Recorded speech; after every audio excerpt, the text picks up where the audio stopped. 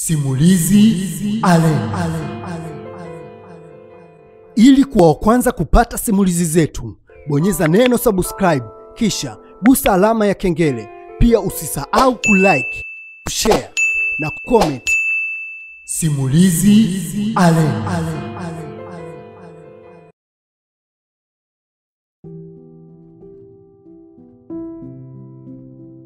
Usilie mama, mwanao, nipo hapa. Hii ni sehemu ya pili ya simulizi yetu pendwa inayokwenda kwa jina la Usilie mama yangu, mwanao, nipo hapa. Mwandishi na msimuliaji wa simulizi hii naitwa Victor Dismas. Ninapatikana kwa nambari 0716 61 62 79. Vile vile unaweza kunipata katika ukurasa wa Instagram Victor Dismas, Facebook Victor Dismas Vanmanda. Simulizi hii inaletwa kwenu kwa udhamini wa Simulizi Arena channel ya YouTube. Kwa hiyo, tunakuomba usiache kusubscribe channel yetu. Pia usiache kucomment, kulike na kushare ili uwe wa kwanza kabisa kupata simulizi hii na simulizi nyingine ambazo zitakuwa zinakuja katika ukurasa wetu. Hii ni sehemu ya pili. Tujikumbushe katika sehemu ya kwanza.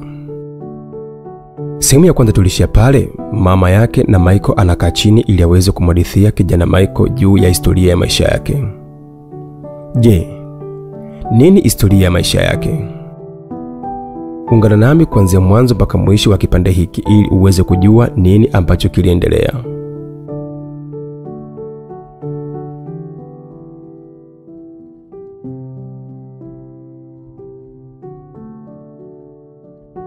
Michael mwanangu, mimi ni mtoto ninayetoka katika familia ya kitajiri kutokana na baba yangu kuwa mfanyabiashara mkubwa sana pale mkoani Kilimanjaro. Biashara za baba yangu zilikuwa zinamuingizia kiasi kikubwa sana cha pesa. Tuliishi maisha mazuri sana pale nyumbani. Tuliishi kama ufalme. Mama yangu alisema na kuendelea. Baba na mama yangu walinipenda sana na kuniona mimi ni kama jicho lao, sababu nilikuwa ndio mtoto wa pekee katika familia ile. Familia yetu ilikuwa na watu watatu tu. Mimi, baba yangu, pamoja na mama yangu. Kila nilichokuwa namuomba baba yangu alinipatia bila kinyongo chochote. Kiukweli, wazazi wangu walinifanyia mambo mengi sana na kunifanya niwapende kuliko kitu chochote katika dunia hii.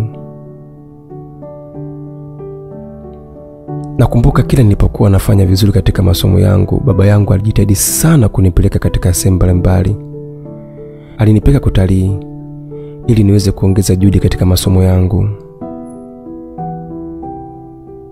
Upendo wa wazazi wangu ulikuwa mkubwa sana mpaka nilikuwa najisikia raha sana kuwa mtoto wao.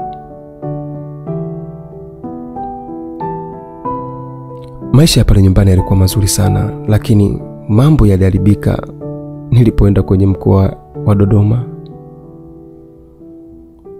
Nilienda kwenye mkoa wa Dodoma kwa ajili ya kwenda kutembelea mji huo mkuu katika nchi ya Tanzania. Kwa nini nilienda Dodoma? Kwa nini nilikutana na Athumani? Kwa nini Athumani ulinifanyia vile?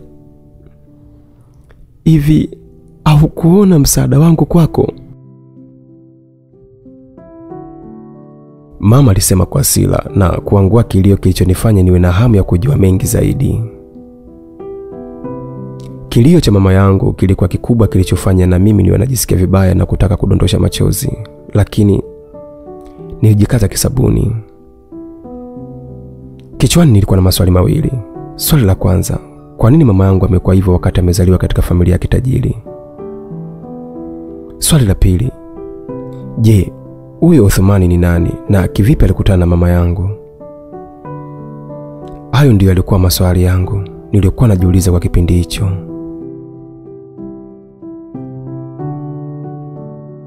Mwanangu, Athumani ni mwanaume mbaya sana. Sikutegemea kama angenifanya vile wakati nilimkuta kwenye hali mbaya sana. Yule ni mwanaume shetani ambaye hajawahi kutokea katika maisha yangu.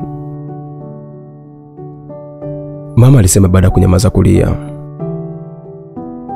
Mama, naomba uniambie nini kilikukuta, nilisema huku nikimwangalia mama yangu.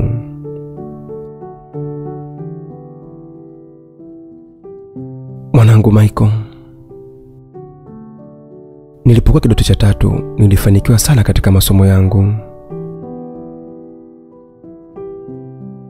Si nilifaulu vizuri sana na kumfanya baba yangu aniambie nichague zawadi yoyote ambayo nilikuwa naipenda. Kwa kipindi hicho kiukweli nilitamani sana kufika katika mkoa wa Dodoma. Nilipenda kufika katika mkoa huu sababu ndio ulikuwa mji mkuu wa Tanzania. Vile vile nilipenda sana kwenda kutazama bunge la Tanzania. Kichwani mwangu sikujua kama ndio naenda kukutana na mtu aliyeharibu maisha yangu. Mtu alisababisha ndugu na jamaa wanitenge.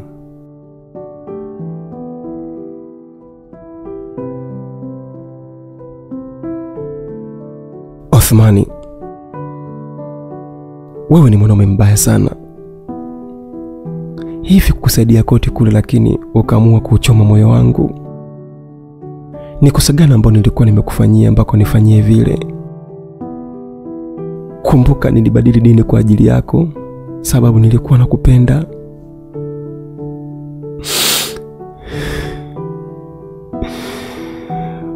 Mama alikuwa anasema huku akilia kwa uchungu. Kiukweli nilikuwa namwonea huruma, lakini bado nilikuwa na shauku la kutaka kujua ni kitu gani kilichoendelea kwenye historia ya mama yangu mzazi. Nilimbembeleza sana. Mama yangu akatulia kisha akaendelea kunihadithia. Mwanangu, kutokana baba yangu kuwa na kazi nyingi, aliamua kunikabidhi kwa dereva wetu ili anipeleke Dodoma. Dereva alipewa majukumu ya kunisimamia mpaka siku ambayo nitakaporudi nyumbani. Kiukweli nilikuwa na furaha sababu nilikuwa naenda kuona makao makuu ya nchi ya Tanzania. Mara nyingi nilikuwa nasikia mji wa Dodoma, na kwa wakati huo nilikuwa naenda kushuhudia kwa macho yangu mwenyewe. Nilipenda sana kuona bunge la Tanzania sababu ndoto zangu sipenda kukuambia ndoto zangu, lakini nilikuwa napenda sana mambo ya siasa. Safari ya kutoka Kilimanjaro mpaka Dodoma ilikuwa ndefu sana. Muda mwingi nilikuwa nautumia kwenye kulala tu, na nilipokuwa nashuka bado safari ilikuwa ndefu. Dereva wetu, au kwa jina tulikuwa tunamuita Heriki, alijitahidi sana kukimbiza gari ili tusifike usiku. Muda mwingine nilijikuta nikikosa raha na kuichukia ile safari. Sikujua ni kwa nini naichukia ile safari wakati mimi ndio nilikuwa napenda kwenda huko. Kuna kitu kile kinaniambia kwamba nibadilishe mawazo yangu ya kwenda katika mkoa huo. Lakini kwa kuwa nilishakuwa nimefika katikati ya safari, sikutaka kufanya hivyo. Wasiwasi uliendelea. Ulinikaba mpaka pale tulipofika katika mkoa wa Morogoro.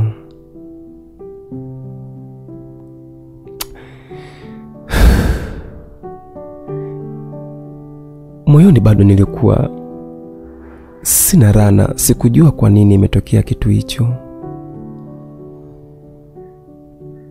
Sikutamani tena kufika katika mkoa wa Dodoma, na sikujua ni kitu gani kilichosababisha mpaka niwe katika hali hiyo. Tulipofika Morogoro, tuliamua kupumzika kidogo kwa sababu tulitoka safari ndefu sana.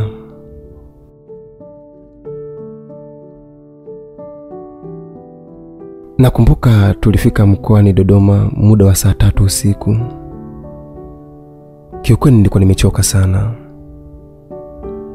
Nilitaka kulala sababu usingizi ulikuwa umetawala kichwa changu kwa muda huo. Tuliamua kuchukua hoteli moja, lakini sikumbuki jina lake kwa sasa, ila nakumbuka ilikuwa ni pale maeneo ya mjini. Nilipoingia hotelini, cha kwanza nilichokuwa nakifikiria ni kuoga na kujitupa kitandani.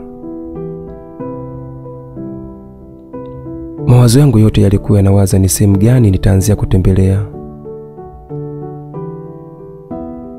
Japokuwa lengo langu kubwa lilikuwa ni kuona bunge la Dodoma, lakini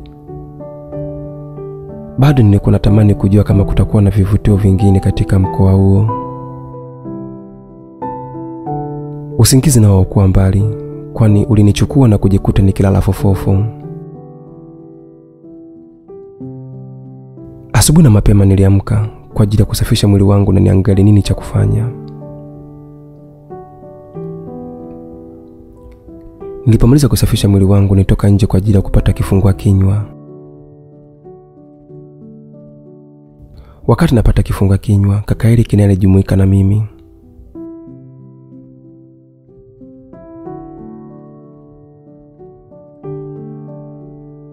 Hatukuchukua muda mrefu. Tulimaliza kupata kifungua kinywa na kupanga wapi pa kuanzia.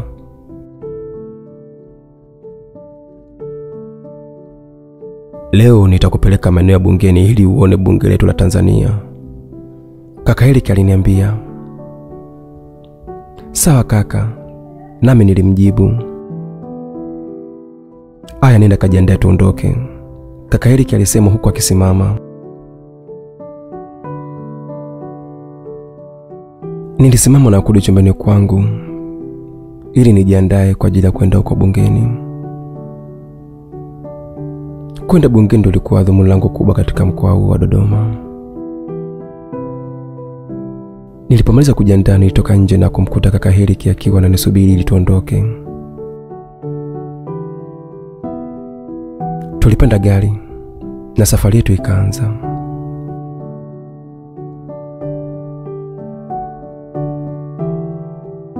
Wakati tunapita maeneo ya Jamatini, nilishangaa moyo wangu ukilipuka huku ukihisi kutetemeka.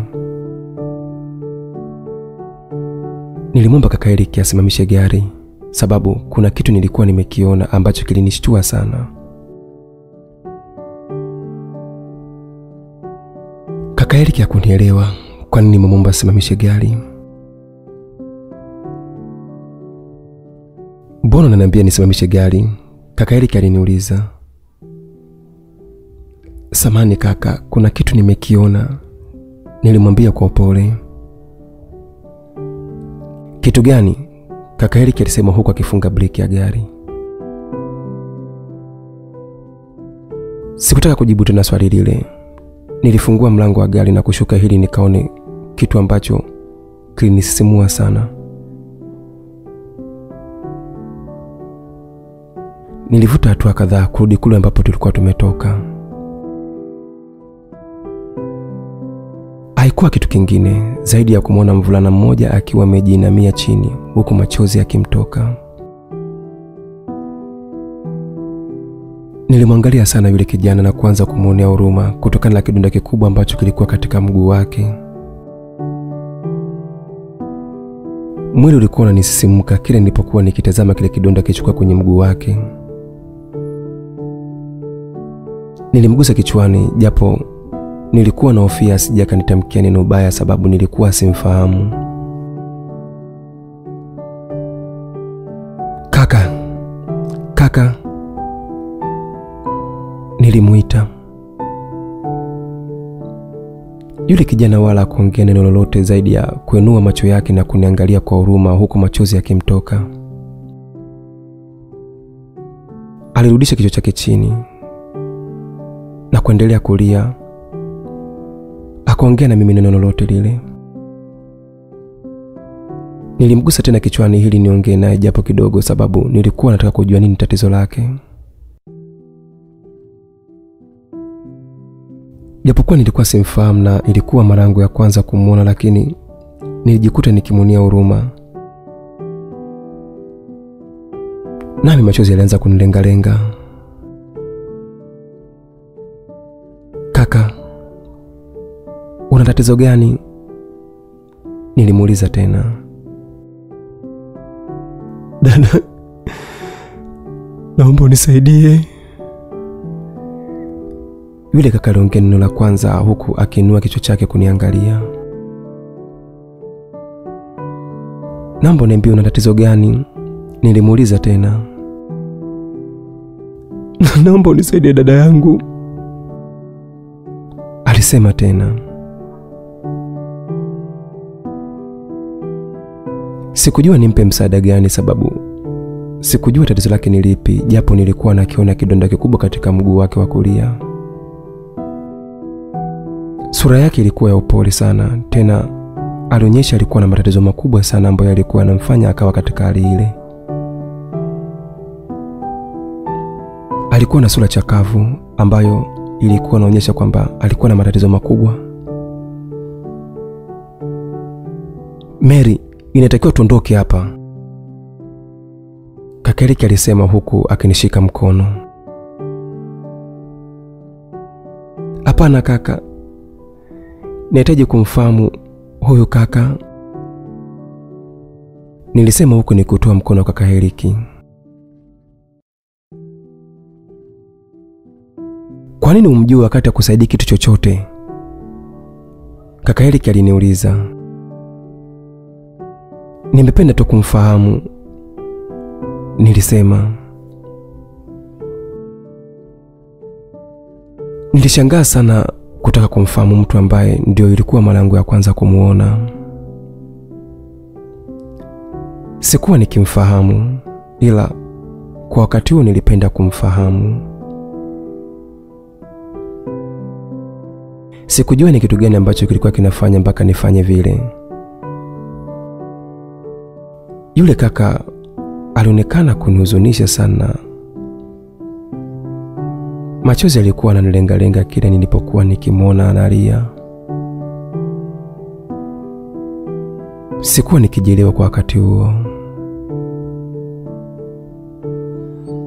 Mary, kwa nini unalia wakati mtu mwenyewe hata hakuhusu? Kaka Heliki aliniuliza tena. Dada, naomba unisaidie. Yule kijana alitoa ile kauli kwa mara nyingine tena. Usijali kaka yangu, nitakusaidia, nilisema kwa ujasiri mkubwa, japo nilikuwa binti mdogo. Tena kwa wakati huo hata sikusikia tena kauli ya kaka Heliki. We Mary, nahisi umechanganyikiwa, hebu tuondoke, kaka Heliki alisema huku akinishika mkono kwa nguvu. Kaka Heliki, naomba uniache, nilisema huku nikimng'ata kwenye mkono wake aliokuwa amenishika. Yaani unaning'ata kwa sababu ya huyo mpumbavu wako? Kaka Heliki aliuliza kwa hasira sana. Kaka, huyu sio mpumbavu, ni binadamu kama sisi. Kwa nini tusimsaidie? Nami nilisema, haya, kama unaweza kusaidia, zunguka Dodoma nzima uwasaidie watu wote, kaka Heliki alisema na kuondoka pale. Nilimwangalia kwa hasira mpaka anaenda kwenye gari. Aliwasha gari na kuondoka pale kwa kasi sana. Niligeuza macho yangu na kumwangalia yule kijana ambaye alikuwa ananitazama kwa huruma sana.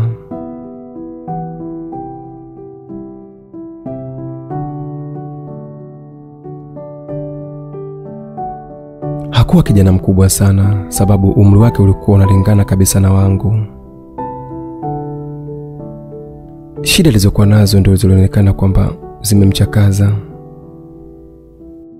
Alionekana kama mzee. Kaka, nipo tayari kukusaidia, nilisema huku nikimnyanyua. Dada yangu, nina njaa sana, naomba unisaidie nipate chakula, yule kaka alisema. Usijali kaka yangu, nitakusaidia, nilisema huku nikiendelea kumnyanyua.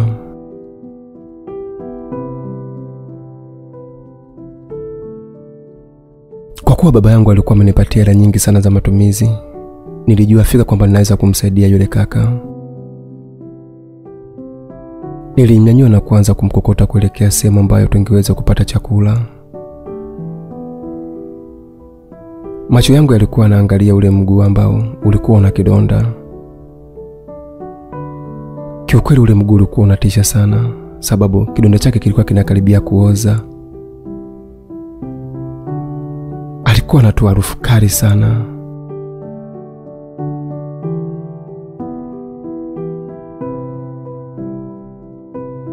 Niliamua kumweka chini na mimi nikaingia dukani ili niweze kwenda kununua kitambaa ambacho ningeweza kufunga kile kidonda. Nzi walikuwa nakizonga kile kidonda, nami sikupenda hali ile.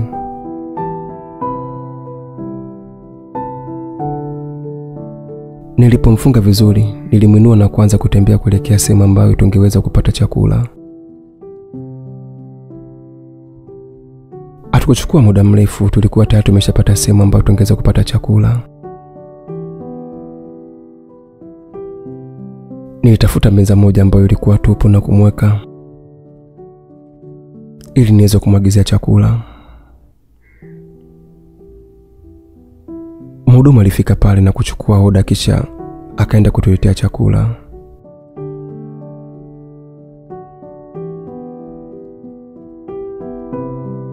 Kuna kitu kilinisikitisha sana baada ya kuona baadhi ya wateja wakiziba pua zao.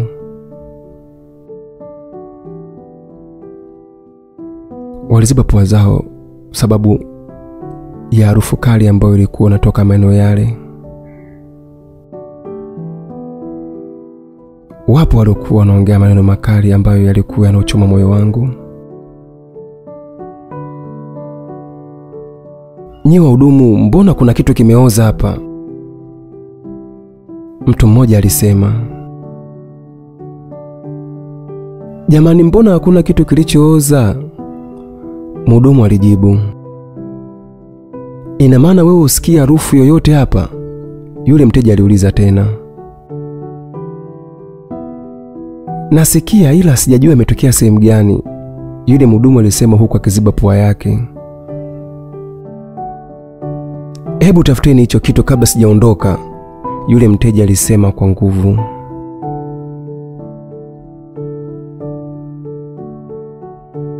"Jamani, si mguu wa huyu kaka ndio unaunuka?" alidakia mteja mwingine ambaye tulikuwa karibu naye.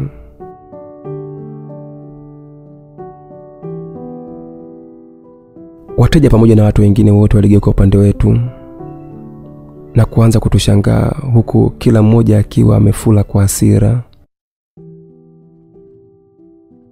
Wahudumu walisogea mpaka pale tulipokuwa tumekaa, huku mikono yao ikiwa imeziba pua zao. Kitendo kile kilikuwa kimeniuma sana, ila sikutaka kuongea neno lolote.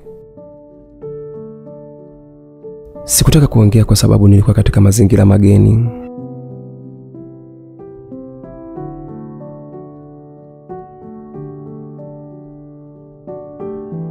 "Kaka, tunaomba uondoke, usije kutufukuzia wateja wetu," alisema mhudumu mmoja. "Jamani, naomba basi amalize hicho chakula ili tuondoke," niliamua kumjibu yule mhudumu. "Hapana, nani anaweza kuvumilia hii harufu inayotoka hapa?" alidakia mhudumu mwingine. "Tafadhali, naomba tu amalize hicho chakula, tutaondoka," nilisema tena.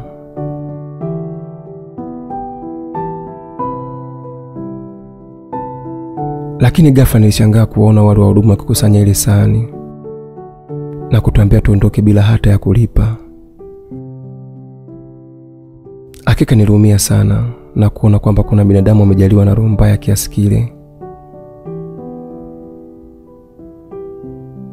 Nilimwangalia sana yule kaka ambaye machozi yalikuwa yanamtoka kwa wingi bila kusema neno lolote. "Kaka, tuondoke,"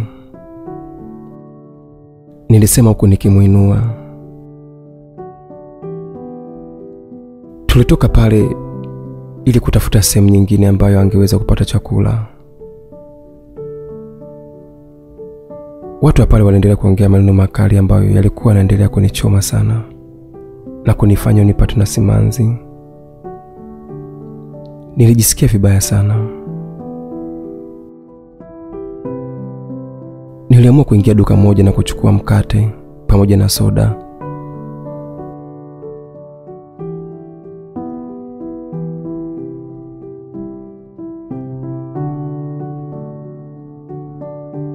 Sikutaka kuingia katika mgao mwingine sababu sikupenda kusikia maneno ya kejeli kama tuliokuwa tunayapata katika ule mgao wa mwanzo. Sikutaka jambo lile litokee. Nilimpa yule kaka soda pamoja na ule mkate. Alikula kwa pupa kama mtu ambaye hakuwa amekula kwa siku kama 6. Niliendelea kumwangalia yule kaka huku nikiwa na shauku ya kutaka kujua nini kimemkuta mpaka akawa vile. Alipomaliza kula, ndipo nikaenda kutafuta usafiri kwa ajili ya kumpeleka hospitali ili akatibiwe ule mguu.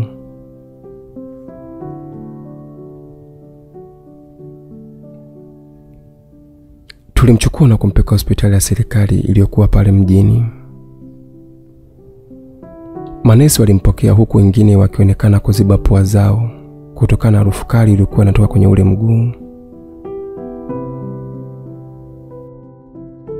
Walimuingiza katika chumba kimoja kwa ajili ya kwenda kuusafisha ule mguu.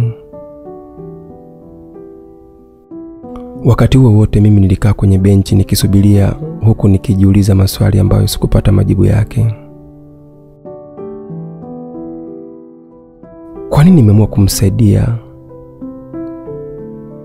Namsaidiaje mtu ambaye simfahamu? Sijui historia ya maisha yake. Nilijiuliza bila kupata jibu lolote. Baada ya nusu saa alitoka nesi mmoja na kuniita kwani nilikuwa nahitajika kwenye chumba cha daktari. Nilipofika kwenye chumba cha daktari nilimkuta akiwa mezani huku akiandika kitu kwenye daftari lake. Shikamoo.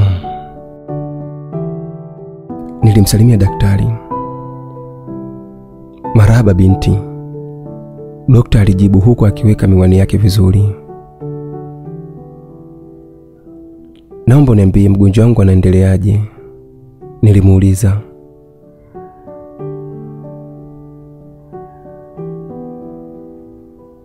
Mgonjwa wako hayupo kwenye hali mbaya sana ila inahitajika juhudi binafsi ili kunusuru mguu wake,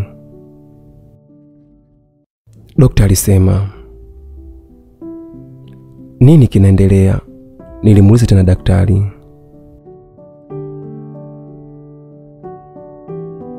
Mgonjwa wako ana kidonda kikubwa sana ambacho kitamchukua muda mrefu kupona kutokana na kushambuliwa sana na wadudu.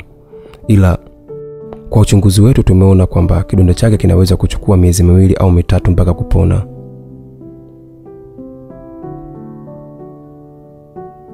Daktari alisema.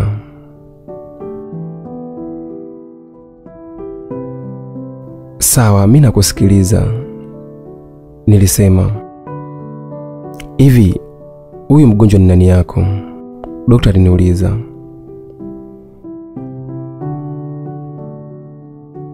Nilimuelezea kila kitu daktari, wala sikumficha kitu chochote sababu anaweza kuwa ndio msaada wangu mkubwa sana. Kiukweli daktari alinionea sana huruma. Alinisikiza kwa makini huku muda mwingi akiutumia kurekebisha miwani yake. Binti, kwanza nakupongeza kwa roho ya ujasiri uliokuwa nayo. Pili, nitajaribu kusaidia katika baadhi ya gharama atakazotumia mgonjwa hapa hospitalini, daktari alisema. Nitashukuru sana, nilisema kwa unyenyekevu. Usijali mwanangu.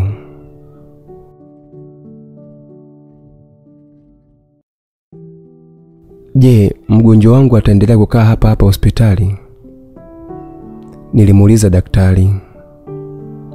Ndiyo, atakaa hapa kwa ajili ya uangalizi mzuri, daktari alisema. Nilimshukuru sana daktari na kutoka nje huku nikiwa na furaha sana. Sikujua ile fulani niliyokuwa nayo inaweza kuleta huzuni hapo baadaye. Sikujua yule mgonjwa nilimpeleka pale hospitali ndiyo mtu atakayesababisha moyo wangu uvunjike vipande vipande.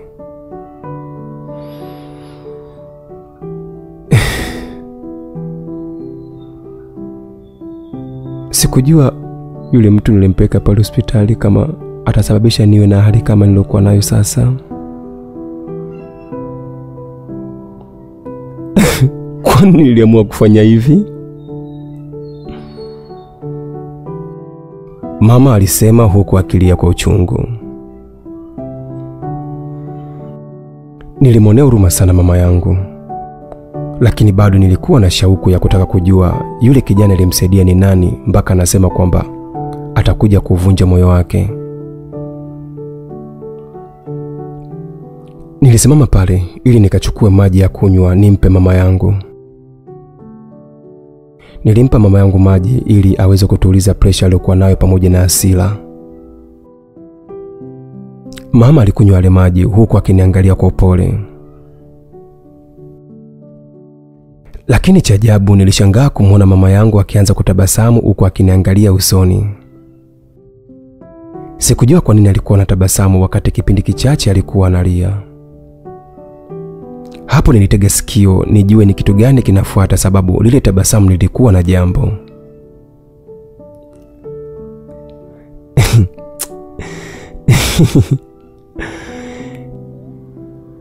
Ninyi wanaume ni watu wa ajabu sana,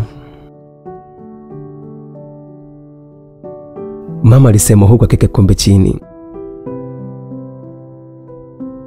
Hapo ndipo nilizidisha umakini. Nilitamani sana kusikiliza nini ikitokea mpaka mama akatoa kauli ile.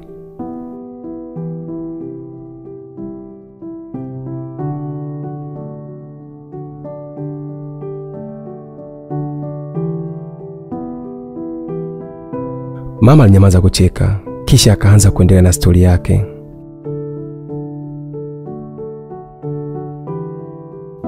Mwanangu Michael, nilijiona mtu wa ajabu sana tangu nilipokutana na yule kijana na kumpeleka pale hospitali. Nasema nilikuwa mtu wa ajabu sababu hata wazazi wangu sikuwakumbuka tena. Muda mwingi nilikuwa nikimuuguza yule kijana pale hospitali bila kujua kwamba shule ilikuwa imeshafunguliwa na nilikuwa natakiwa kurudi shuleni. Mama alisema na kumeza mate, kisha akaendelea. Yule kijana nilikuja kulijua jina lake baada ya kuniambia kwamba anaitwa Athumani. Kiukweli baada ya kukaa naye pale muda mrefu katika ile hospitali, Athumani alianza kubadilika na kuwa tofauti na mwanzo. Sura yake ya asili ilianza kujionyesha na alianza kunawiri kutokana na huduma nilizokuwa namfanyia nikishirikiana na yule daktari.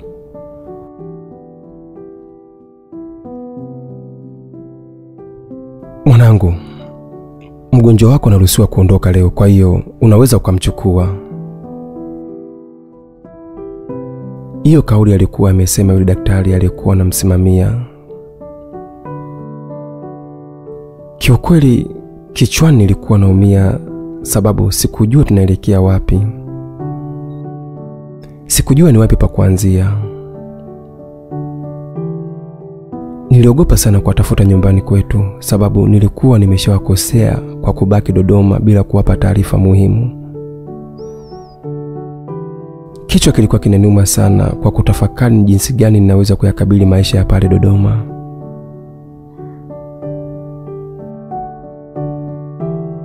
Usijali mwanangu, mimi nitawasaidia pesa kidogo ili umsaidie kaka yako, pia wewe unatakiwa kurudi shuleni, daktari alisema na kutupatia kiasi cha shilingi 20,000.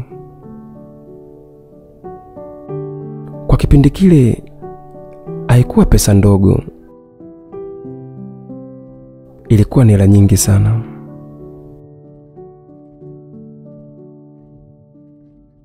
Nilimshukuru sana daktari, kisha nikamchukua Othmani na kuanza kuondoka bila kujua wapi tunaelekea. Kikubwa nilichokuwa nakifikiria ni kutafuta chumba ambacho Othmani anaweza akaanza maisha yake.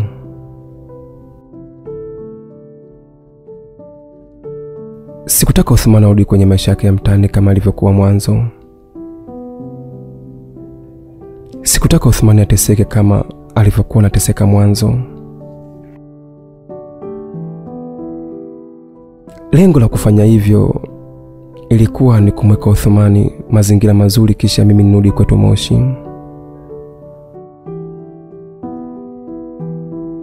Othmani kaka, acha nikutafutie chumba halafu mimi nirudi nyumbani kwetu nikaendelee na shule, nilimwambia wakati tunatafuta chumba cha kupanga.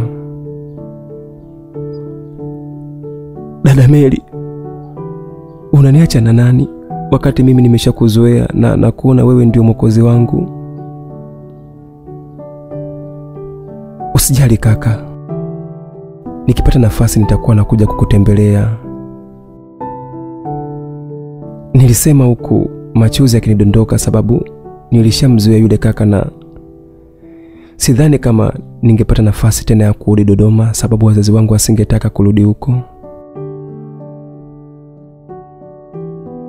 Sawa dada Mary, Mungu atujalie uzima tu. Othmani alizungumza maneno yale na kunifanya nimwangalie sana.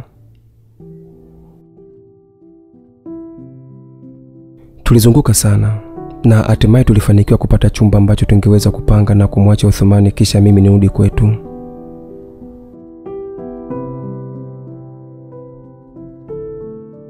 Nililipia kila kitu, lakini kashishi ilikuwa ni kupata godoro la kulalia.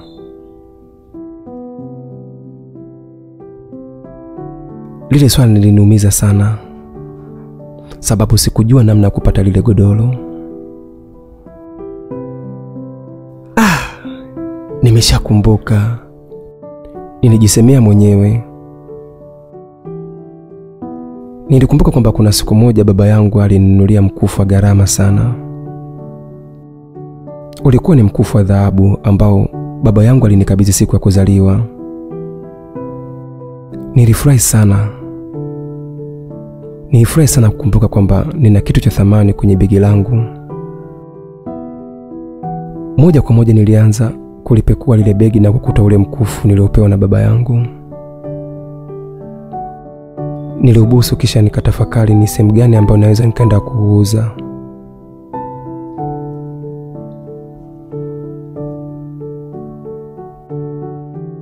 Kwa kuwa sikutaka nimchoche sana Othmani, sababu hali yake bado haikuwa nzuri sana, nilitoka peke yangu kwa ajili ya kwenda kuuza ule mkufu.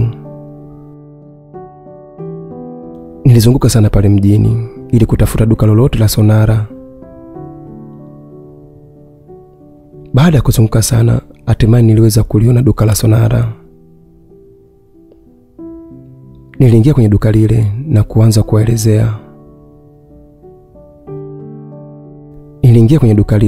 kuelezea. Kwamba nauza mkufu wangu.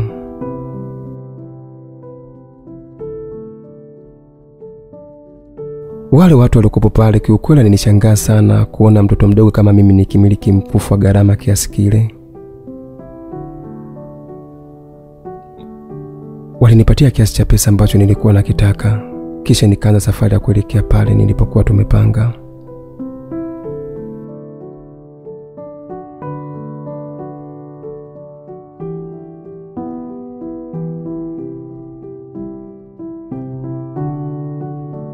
Sikutaka kutembea kwa mguu sababu nilihofia kuibiwa zile pesa. Nilichukua taksi na kunipeleka mpaka sehemu ambapo wanauza magodoro pamoja na vitu vingine vya ndani. Nilinunua majiko pamoja na vitu vingine vya ndani ambavyo vingeweza kusaidia katika maisha ya Othmani. Vile vile nilinunua chakula kingi sana ambacho kingeweza kumtosha kwa kipindi kadhaa. Nilipomaliza kufanya kila kitu, nilirudi mpaka pale tulipokuwa tumepanga. Niliingiza vile vitu ndani.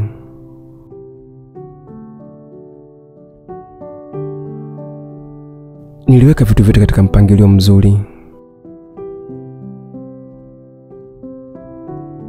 Niliamua kujilaza kwenye godoro kwa ajili ya kupumzika.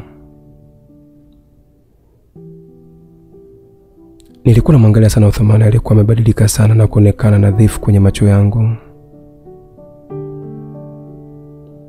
Japo nilikuwa kwenye hatua ya ukuaji, lakini nilijikuta nina hisia kali sana kwa yule mwanaume.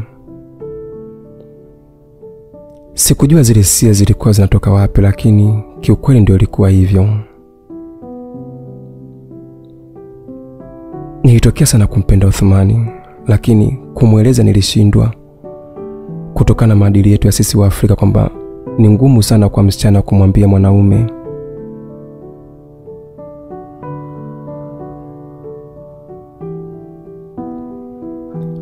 Mwanzoni nilikuwa nafanya vitu kwa ajili ya kumsaidia Uthmani, lakini kwa wakati huo nilikuwa nafanya vitu kwa mapenzi yangu kwake.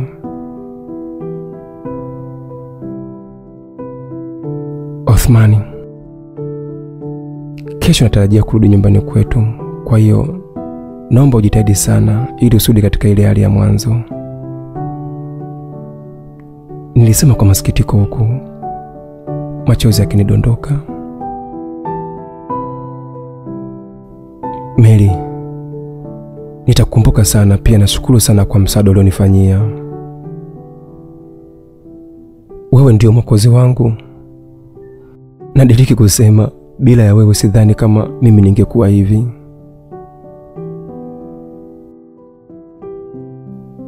Uthmani alisema na kunikumbatia.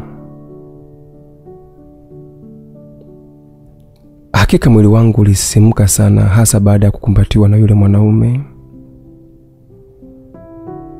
Joto alilokuwa nalo Uthmani sikutaka niachie, sababu nilijihisi raha sana.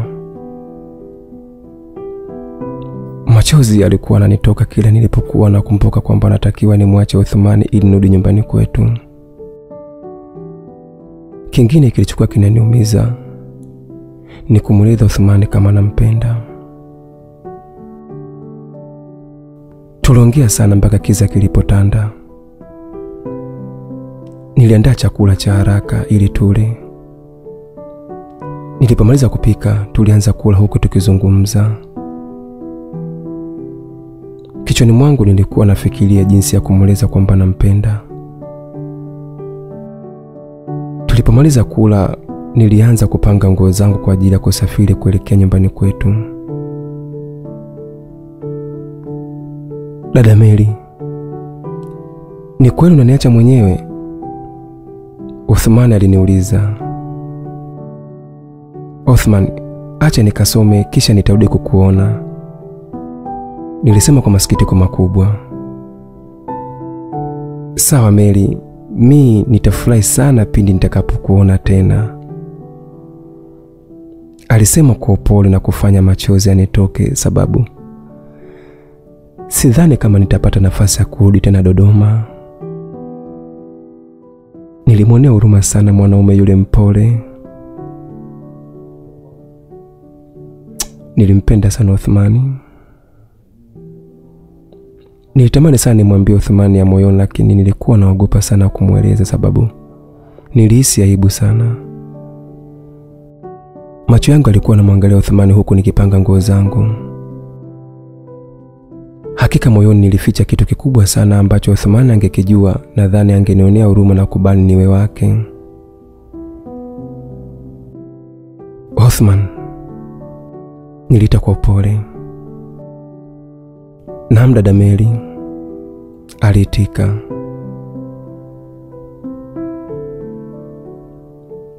Sikuwa na kitu chochote cha kumweleza, sababu mdomo wangu ulikuwa mzito. Ulikuwa mzito kutamka neno na kupenda. Nililamisha kichwa changu chini huku nikiona aibu sana kumtamkia yule kijana, sababu angenifikiria vibaya kutokana na tamaduni zetu sisi wa Afrika.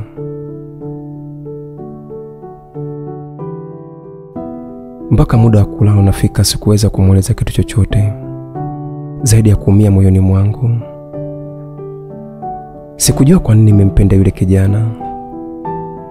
Moyoni nilikuwa najisikia tofauti sana kila nilipokuwa namuona yule kijana akicheka. Nilijisikia kumpenda sana. Kile alichokuwa anakifanya niliona furaha kumwangalia tu. Sikujua kama na yeye anaumia kama nilivyokuwa naumia mimi.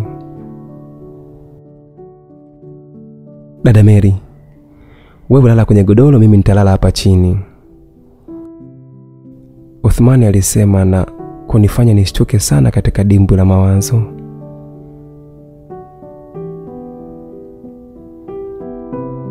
Hapana, tunaweza kulala wote kwenye godoro, kwa nini mteseke kwa ajili yangu?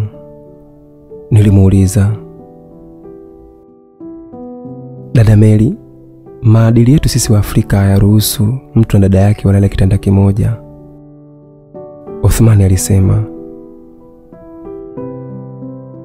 Wala usijali, mila zilitungwa na watu, na watu hao wao wanaweza kuzitengua mila hizo, nilimwambia Uthmani. Sawa dada Mary, Uthmani alisema.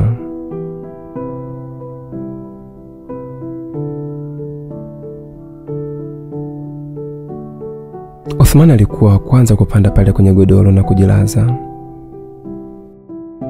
Mimi sikuwa na usingizi, lakini niliamua kupanda kwenye lile godoro ili nami nilale kwa ajili ya kesho kuamka mapema. Kichwani nilikuwa nawaza mambo mengi sana pindi nitakapofika nyumbani kwetu na kukutana na wazazi wangu kwa mara nyingine tena. Sikujua itanifokea kiasi gani kwa kuwa nimetokomea Dodoma bila taarifa.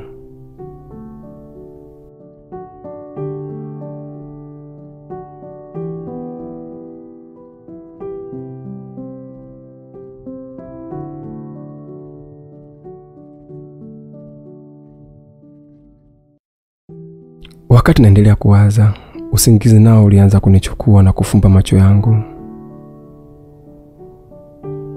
Nilipokuwa katikati ya ndoto, nilishangaa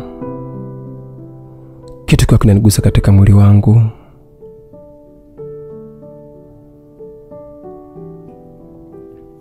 Naam, hapo ndio mwisho wa sehemu ya pili ya simulizi yetu pendwa inayokwenda kwa jina la Usilie mama yangu mwanao nipo hapa. Je, ni kitu gani ambacho kilichokuwa kinamgusa Mary?